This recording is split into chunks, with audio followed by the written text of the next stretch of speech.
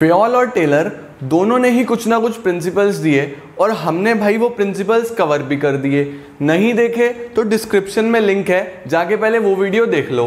अब बात कर लेते हैं कि टेलर ने प्रिंसिपल तो दिए ही दिए, लेकिन हमारा पढ़ाई पे बोझ और बढ़ा दिया कुछ टेक्निक्स भी देके। टेलर ने कहा कि अगर आप इन टेक्निक्स को फॉलो करते हो तो आपका बिजनेस कैसे बढ़ेगा, बस आपको क्या बताएं।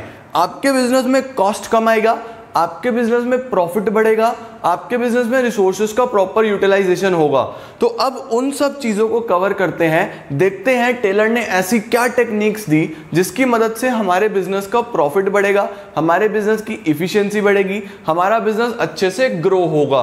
तो बिना टाइम को वेस्ट करे आज की वीडियो में बात करेंगे टेलर के साइंटिफिक टेक्निक्स ऑफ मैनेजमेंट। अगर आप चैनल पर फर्स्ट टाइम है तो चैनल को सब्सक्राइब कर देना, नोटिफिकेशन के लिए उसके बराबर में एक छोटा सा घंटा है वो भी दबा देना और वीडियो को लाइक जरूर करके जाना।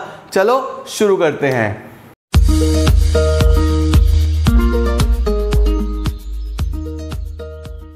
तो जो सबसे पहला टेक्निक टेलर ने दिया वो है फंक्शनल फॉरमैनशिप। बहुत इंपॉर्टेंट, एग्जामिनेशन में सीबीएसई में काफी टाइम से पूछा जा रहा है और लगभग हर साल पूछा जाता है। तो अच्छे से समझो, डायग्राम मैंने बनाया, मैं एक्सप्लेन कर रहा हूं, इसके बाद एनसीईआरटी से पढ़ोगे सब क्लियर हो जाएगा।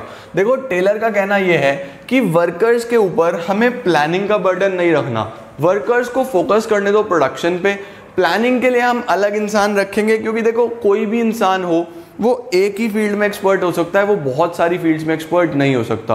तो टेलर ने कहा कि मैं 8 बॉस बनाऊंगा, मैं वर्कर्स के ऊपर 8 लोगों को लगाऊंगा जो अच्छे से गाइड करेंगे, सुपरवाइज करेंगे कि काम करना कैसे है। तभी स्पेशलाइजेशन आएगा, वर्कर्स की प्रोडक्टिविटी बढ़ेगी और ऑर्गेनाइजेशन में प्रॉफिटेबिलिटी भी बढ़ जाएगी। तो सबसे पहले टेलर का कहना यह है कि फैक्ट्री को 2 पार्ट्स में डिवाइड कर दो, प्लानिंग डिपार्टमेंट अलग बना दो, प्रोडक्शन डिपार्टमेंट अलग बना दो। अब सर प्लानिंग में कौन कौन आएंगे? ये 4 लोग आएंगे, डिसिप्लिनरियन, root clerk, instruction card clerk, time and cost clerk. मैं इधर से शुरू करता हूं। सबसे पहले टाइम एंड कॉस्ट क्लर्क क्या बताएगा? ये प्लान करेगा कि आपके काम कितने टाइम में होना चाहिए और कितनी कॉस्ट में होना चाहिए। यानी जो टाइम ये सेट कर रहे हैं उस टाइम में काम हो जाना चाहिए और खर्चा भी बस उतना ही आना चाहिए। अब सर इंस्ट्रक्शन कार्ड क्लर्क क्या करेगा? इंस्ट्रक्शन कार्ड क्लर्क आपको जनरल इंस्ट्रक्शंस देगा कि किस तरीके से आपने ऑर्गेनाइजेशन में करना है, कहाँ से क्या चीज़ लेनी है, रिसोर्सेज कहाँ से अरेंज करने हैं, कौन सा रॉ मटेरियल लगाना है, ये सब जनरल इंस्ट्रक्शंस हमें इंस्ट्रक्शन कार्ड क्लर्क देगा। सर रूट क्लर्क का क्या काम है? रूट क्लर्क सीक्वेंस बताएगा कि आपको किस सीक्वेंस में काम को करना है, पहले कौन सा यूनिट बनाना है, दूसरा कौन सा यूनिट बनेगा, पहला प्रोसेस क्या होगा, दूसरा प्रोसेस क्या होगा। एक सिस्टमैटिक ऑर्डर जो बताएगा वो है रूट क्लर्क। अब ये सब काम ठीक से हो या ना हो उसका ठेका किसके ऊपर होता है? डिसिप्लिनरियन। डिसिप्लिनरियन ये मेक श्योर करता है कि जो भी काम है वो डिसिप्लिन में हो, और डिसिप्लिन किस तरीके से मेंटेन करा जाए उसका लॉ एंड ऑर्डर, उसके टर्म्स कंडीशन डिसिप्लिनरियन मेंटेन करके रखेगा। ये सारा काम है प्लानिंग डिपार्टमेंट का। अब मैं अगर प्रोडक्शन डिपार्टमेंट की बात करूं तो यहां पे भी 4 लोग हैं, speed boss, instructor, repair boss और गैंग बॉस। देखो स्पीड बॉस कौन है? स्पीड बॉस वो है जो मेक श्योर करेगा कि जो टाइम सेट करा गया है वो टाइमली काम हो जाए। स्पीड बॉस मेक श्योर कि जो भी टाइम है उसमें अच्छे से काम हो जाए। अब इंस्पेक्टर कौन है? इंस्पेक्टर का काम होता है टाइमली सबका सब काम देखना कि जितना भी लेबर है या जितने भी लोग काम कर रहे हैं वो वर्किंग में इफिशिएंसी के साथ काम कर भी रहे हैं या नहीं कर रहे हैं। इंस्पेक्टर मेक श्योर करता है कि जो भी सामान बना है वो गुड क्वालिटी भी बना है या नहीं बना है। क्वालिटी इंस्पेक्शन करना ही इंस्पेक्टर का काम है। चेक करके चलता है कि जो भी स्टैंडर्ड सेट करे गए थे उसके हिसाब से काम हो रहा है या नहीं। अब रिपेयर बॉस क्या करता है? रिपेयर बॉस मेक श्योर करता है कि सारे टूल्स और मशीनरी वर्किंग कंडीशंस में है। हमारा मशीनरी कोई भी खराब नहीं होना चाहिए, अच्छे से काम करने वाला होना चाहिए। लास्ट होता है guys gang boss. Gang boss का काम होता है सारे रिसोर्सेज का अरेंजमेंट करना कि जितनी भी चीजें हमें प्रोडक्शन में चाहिए उस सब का अरेंजमेंट कौन करके देगा? ये गैंग बॉस। अब जब 8 लोग वर्कर्स के ऊपर लगे हुए होंगे तो काम अच्छे से क्यों नहीं होगा? बहुत अच्छे से काम हो जाएगा और वर्कर्स भी इफिशिएंसी बढ़ेगी, प्रोडक्टिविटी बढ़ेगी और ऑर्गेनाइजेशनल गोल अचीव हो जाएगा। आई होप आपको फंक्शनल फॉर्मेनशिप क्लियर है। अब हम आगे बढ़ते हैं अपने दूसरे टेक्निक की तरफ, जिसका नाम है स्टैंडर्डाइजेशन एंड सिंप्लीफिकेशन। चलो भाई शुरू करें। अरे ये नहीं, अब देखो हमें क्या चाहिए, सेकंड टेक्निक है standardisation and simplification of work. Standardisation simplification of work में दो चीज़ें डिस्कस करनी है। सबसे पहला स्टैंडर्डाइजेशन, दूसरा सिंप्लीफिकेशन। अब देखो मैंने ए में स्टैंडर्डाइजेशन लिखा है और बी में सिंप्लीफिकेशन के बारे में लिखा है। टेलर का क्या कहना है कि काम में स्टैंडर्डाइजेशन और सिंप्लीफिकेशन होना ज़रूरी है। अब स्टैंडर्डाइजेशन का मतलब क्या है? It means maintaining standards related to every step of operations. मतलब आपका जो भी काम है आप उसका एक स्टैंडर्ड सेट करो, एक प्लान बनाओ, उस हिसाब से काम करो। अब स्टैंडर्ड्स का मतलब क्या सिर्फ क्वालिटी स्टैंडर्ड्स है? बिल्कुल नहीं।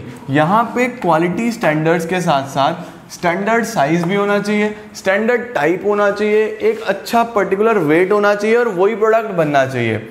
अब टेलर का कहना यह है कि जो भी स्टैंडर्ड सेट करने हैं वो आपने ऐसे ही अपने एक्सपीरियंस या इंट्यूशन या ये नहीं कि जो दिमाग में आया वैसे सेट कर दिया। उन स्टैंडर्ड्स को सेट करने के लिए आपको कुछ टेक्निक्स का यूज़ करना पड़ेगा और उन टेक्निक्स को बोलते हैं वर्क स्टडी टेक्निक्स। यही सभी टेक्निक्स हम अगले प्रिंसिपल में पढ़ेंगे जो है हमारे पास वर्क स्टडी। तो स्टैंडर्डाइजेशन में आपको हर चीज़ का एक प्रॉपर स्टैंडर्ड चाहिए और उस स्टैंडर्ड के हिसाब से अगर आप काम करोगे तो रिसोर्सेज वेस्ट नहीं होंगे, प्रोडक्टिविटी बढ़ेगी, इफिशिएंसी बढ़ेगी और अल्टीमेटली आपका ऑर्गेनाइजेशनल गोल अचीव हो जाएगा। अब बात करते हैं सिंप्लीफिकेशन की। सिंप्लीफिकेशन क्या बोलता है कि आपने अगर बहुत सारे नंबर ऑफ यूनिट्स बनाए हैं और अलग अलग साइजेस के बनाए हैं, सपोज मैं कोई शू फैक्ट्री की बात कर रहा हूँ और उस शू फैक्ट्री में बहुत सारे अलग अलग साइजेस के शूज़ बनते हैं, बट कुछ साइजेस ऐसे हैं जो बना तो दिए बट उनकी सेल बहुत कम है और वो पड़े पड़े ख़राब होता है, तो हमारा टाइम भी वेस्ट होता है, रिसोर्सेज भी वेस्ट होते हैं, मनी भी वेस्ट होता है। तो टेलर का कहना यह है कि आप एलिमिनेट कर दो उन सभी अननेसेसरी डाइवर्सिटी के प्रोडक्ट्स को, साइज को और टाइप्स को, क्योंकि वो और कुछ भी नहीं कर रहे, वो आपका टाइम, मनी, एफर्ट वेस्ट कर रहे हैं, आपके रिसोर्सेज वेस्ट कर रहे हैं, आप अपने टारगेट से पीछे जा रहे हो और गोल अचीव नहीं कर पा रहे। तो सिंप्लीफिकेशन में आपने जितने भी ये अननेसेसरी हैं, जितने भी अननेसेसरी साइज हैं, टाइप्स हैं, वेट्स हैं, इन सबको हटा दिया जाए। उस पर फोकस करो जो आपका अच्छे से बिक रहा है, अच्छे से आपको आगे बढ़ा रहा है। इसको बोलते हैं हम लोग सिंप्लीफिकेशन। नेक्स्ट टेक्निक जो टेलर ने दी वो है वर्क स्टडी। सबसे बड़ा पार्ट है टेक्निक में वर्क स्टडी। अब वर्क स्टडी का मकसद क्या था कि हमारा जो प्रोडक्शन है वो मैक्सिमम हो और जो कॉस्ट है वो मिनिमम हो। शुरू से ही हम ये चाहते हैं कि हमारा जो प्रोडक्टिविटी है, जो प्रोडक्शन है वो ज़्यादा हो और कॉस्ट है वो कम हो with optimum utilisation of resources. अब रिसोर्सेज हमारे पास कौन कौन से हैं? यहाँ पे हमने सबसे पहले बात करनी है फटीग स्टडी की। देखो फटीग स्टडी में क्या है, इसमें है कि एक वर्कर अगर काम करता है तो थकना एक आम बात है, उसको टायर्डनेस हो जाती है। कोई भी वर्कर काम करेगा थक जाएगा, हम लोग काम करते हैं थक जाते हैं। तो अब वो वर्कर अननेसेसरी रेस्ट तो नहीं ले रहा, अननेसेसरी आराम तो नहीं कर रहा, कितना टाइम उसको रेस्ट का देना है, कितनी देर बाद देना है और दिन में कितनी बार देना है, ये सब हमें चेक करना है। उसको अपने मन से नहीं कि अपनी मर्जी से 10 मिनट का ब्रेक दे दिया, उसकी भी एक प्रॉपर साइंटिफिक स्टडी करी जाए। उस स्टडी को क्या बोलते हैं हम लोग? Fatigue study. This is conducted to find out frequency, duration and number of rest intervals. Durations यानी कि कितने रेस्ट इंटरवल्स, ड्यूरेशन का मतलब कितने टाइम पीरियड के लिए, नंबर का मतलब कितने रेस्ट इंटरवल्स और फ्रीक्वेंसी का मतलब कितनी देर बाद।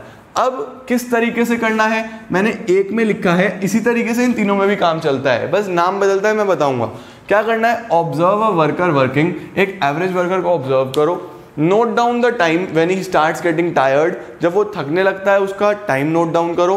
गिव हिम ब्रेक, उसको ब्रेक दे दिया जाए। उसके बाद उसके उस टाइम को नोट करा जाए when he again start the work. अब देखो जो हमने टाइम नोट करा है कि इतना काम वो अच्छे से कर पाया, तो वो तो हो गया उसका एग्जैक्टली इफिशिएंट टाइम। उसके बाद जब ब्रेक दिया तो हमने नोट डाउन करना है कि वो कितनी देर में दोबारा इफेक्टिव हो गया, अच्छे से काम करने लगा है। तो वो जो उसको टाइम लगा वो है ड्यूरेशन, कितने समय का देना है। जितनी देर बाद आपने देखा कि वो थकने लगा, कितने टाइम में थकने लगा, तो वो अल्टीमेटली उसकी फ्रीक्वेंसी बनी कि हाँ इतनी देर बाद इसको रेस्ट देना ज़रूरी है। अब जब दोबारा थक गया फिर आपने रेस्ट दिया, तो ये चेक करना है कि कितने नंबर ऑफ रेस्ट इंटरवल्स दे रहे हैं। ये सब हमने पढ़ना है फटीग स्टडी में। दूसरा आता है गाइस इसमें method study.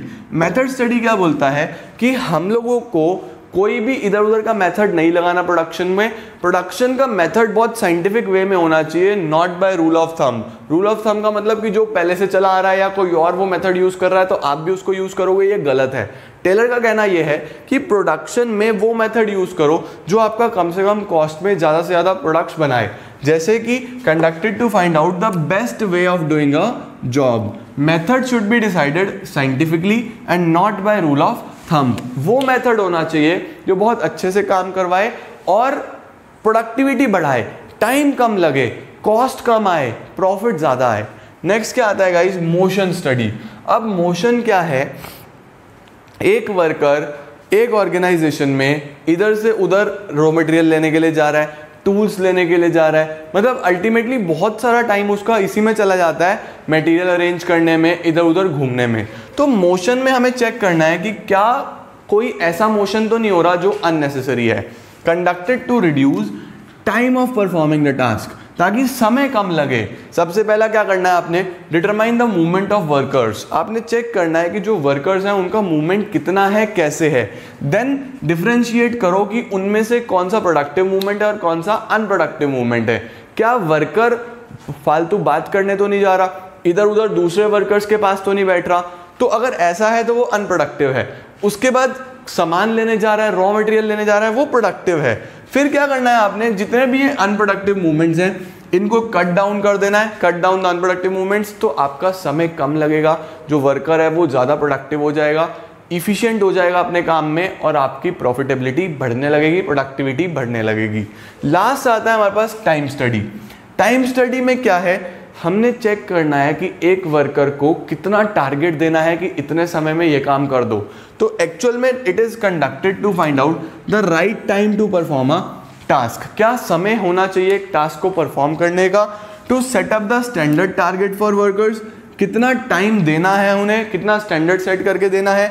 Determining the number of workers required, कितने वर्कर्स लगेंगे इतने समय में काम पूरा करने के लिए, और कैटेगराइज करना कि कौन सा वर्कर इफिशिएंट है और कौन सा इनएफिशिएंट है। ये है गाइस पूरा का पूरा वर्क स्टडी।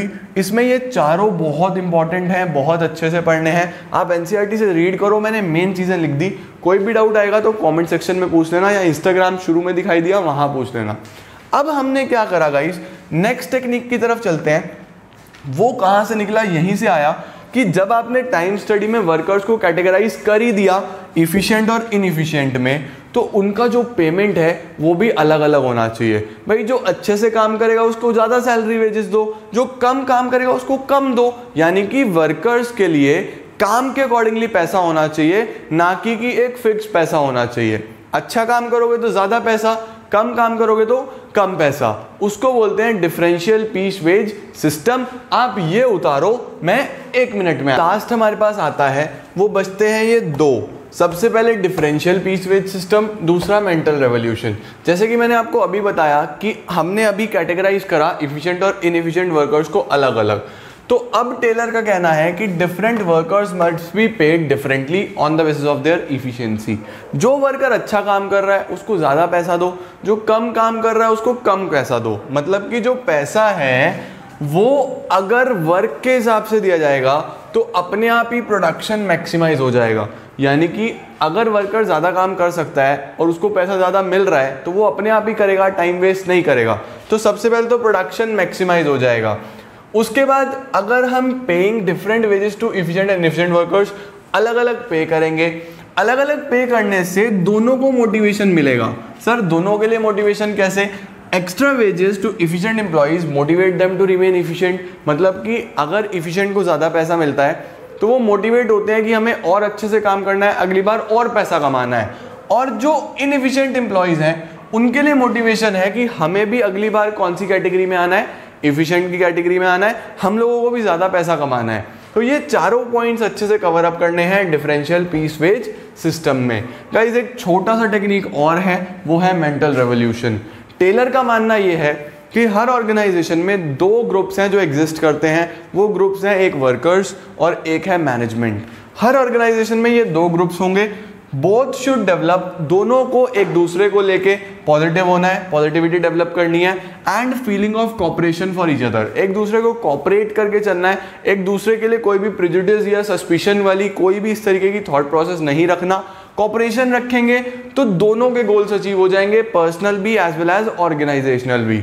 अब इस टेक्निक का मेजर ऑब्जेक्टिव क्या था? वही कि change in mental attitude of workers and management, एक दूसरे का मेंटल एटीट्यूड चेंज करना है एंड कॉपरेशन बना के चलना है वर्कर्स में और मैनेजमेंट में। इसमें आप एक पॉइंट और लिख सकते हैं कि अगर कोई भी फीलिंग ऑफ सस्पिशन है, कोई भी फीलिंग ऑफ प्रेजुडिस है, उसको भी खत्म करके चलना है। एक दूसरे के टवर्ड्स अच्छी माइंडसेट रखना है, पॉजिटिविटी मेंटेन रखनी है। तो ये थे गाइस सभी टेक्निक्स जो टेलर ने प्रोवाइड करे।